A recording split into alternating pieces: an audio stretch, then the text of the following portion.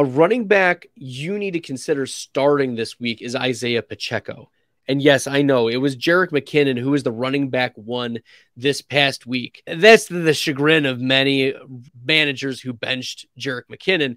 But Pacheco he's just been a consistent piece.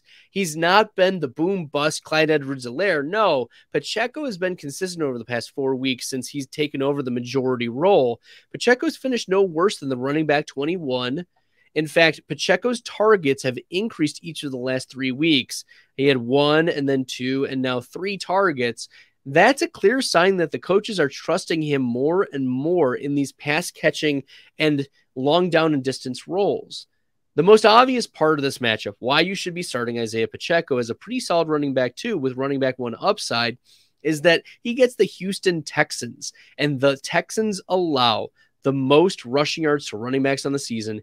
If you like the content, make sure you're hitting that red subscribe button. And he's led the Chiefs, Pacheco has led the Chiefs in rushing yards each of the last 5 weeks. Fire up your Isiah Pacheco, play him with confidence. There are not very many running backs who you will be starting over Isiah Pacheco.